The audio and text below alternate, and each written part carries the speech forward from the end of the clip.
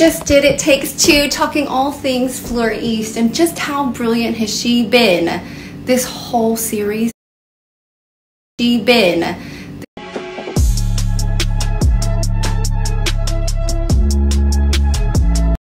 Just Did It Takes Two, talking all things Fleur East, and just how brilliant has she been this whole series. Her adventure has been beyond.